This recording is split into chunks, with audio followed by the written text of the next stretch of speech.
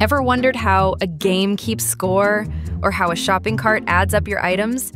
It all starts with basic math.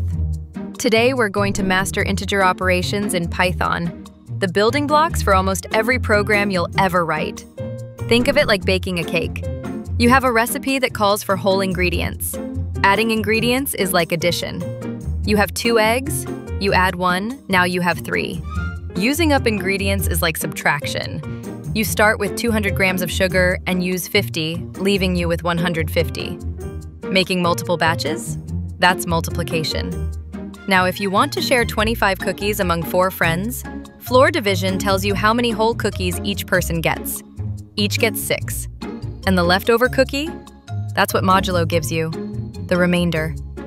In Python, integer operations are simply the tools we use to perform math on whole numbers.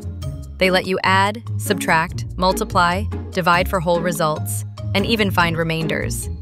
Developers use these operations everywhere. In game development, they're used to update player scores and health points. In e-commerce apps, they calculate the number of items in your cart and manage inventory. Let's see it in action. Imagine we're tracking points in a game. We add the score and bonus to get our total scorer. The output is 125. If we have 10 players in teams of 3, floor division tells us we can make 3 full teams. And modulo tells us there will be 1 player left over. Simple, right? Ready to try it yourself? Head over to CodeChef and solve the add 2 numbers problem. It's the perfect first challenge to practice what you've just learned. You'll read 2 numbers and print their sum.